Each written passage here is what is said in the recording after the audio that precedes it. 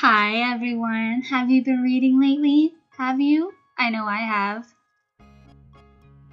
Today I will be telling you guys about my favorites, my favorite books, my favorite book, my favorite author, my favorite cover, my favorite series, and my favorite character.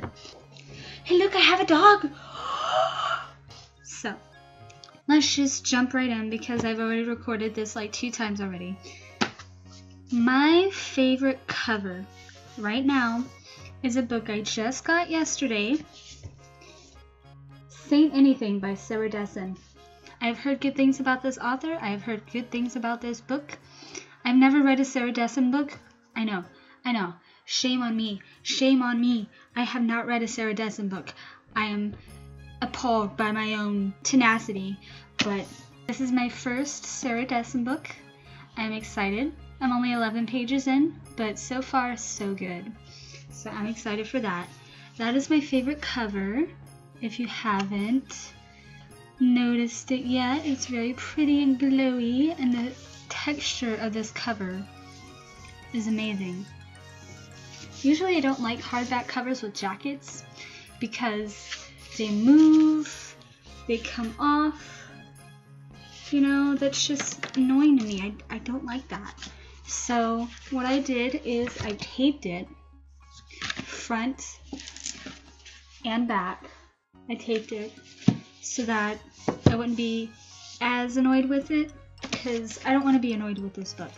I love it so far. So that's that one. Next up is my fave series. My favorite series is The Inheritance Cycle. If you haven't read this series, shame on you.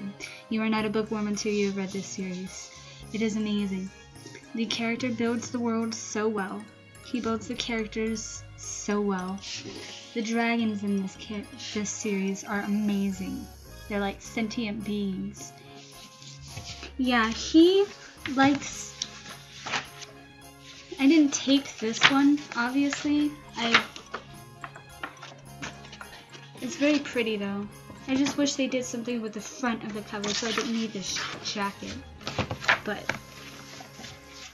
he has such a detailed map. It's upside down, by the way. He gives you the languages. He makes up all these words. He puts the map in the back as well. He was only like 24 when he wrote this. And then he makes up all the words in the language. Well, a lot of the words in the language. He gives you all these words of all the different languages as he puts them in the book like a good spice to flavor it. And he just takes care of this series. I am very proud of him.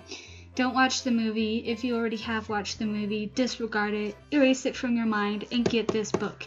It is worth the read. My next favorite is my favorite book that I own.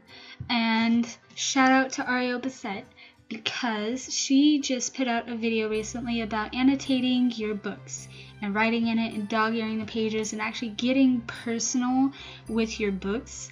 And I have always thought that's a good idea, and I've done it with only one book so far, and that is my favorite book, which is the poem collection of Anne Sexton. She and Sylvia Plath were friends. They both wrote poetry back in the 60s. And I have bookmarked this page. It has been chewed up by a big Labrador. I drew an alien. I drew an alien, you guys. I drew an alien, you guys. But I have highlighted things in this book. I've written in this book. I've highlighted in this book. I've marked my favorite poems. I have wrote things. I can always come back to this book and find something different and have a new perspective on a poem and look at what I've written in here and go, well, that's different for me now. That changed for me. I see something else in this poem now. So that's why this is my favorite book. My eyelashes are sticking together. Okay, awesome. My next favorite is my favorite character, and that would be Sydney Sage. A lot of you people already know who that is and love her as well, and she is my favorite because first off, because she's in the Bloodline series, and that is a spin-off from the Vampire Academy series. The main reason why she's my favorite character is because she changes. Her view on life, she was raised a certain way. She was raised to hate vampires and to detest them and to just go along this certain little line with these certain little specifications and not do anything out of order, and everything has to have its place. And she's raised that way, and then she's put off into the vampire world to protect someone who is very, very important.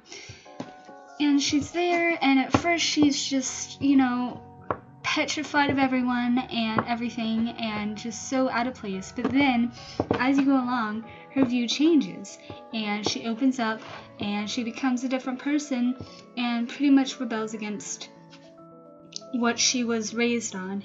And it's very interesting to read through her story and her point of view, and just see her change and doubt herself and then accept new things. So she is my favorite character. Oh, I forgot author. My favorite author is Patrick Rothfuss and the Name of the Wind series, because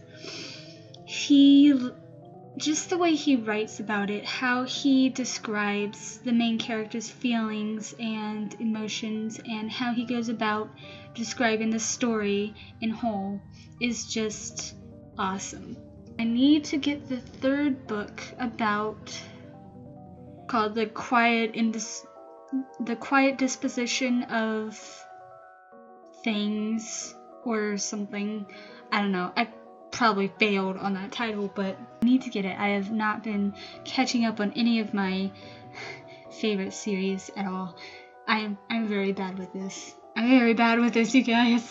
That is my favorites. I hope you guys enjoyed this video. If you want, you can tell me about your favorites in the comments below. And check out all the other videos that I've done. And I will see you guys next time. Happy reading!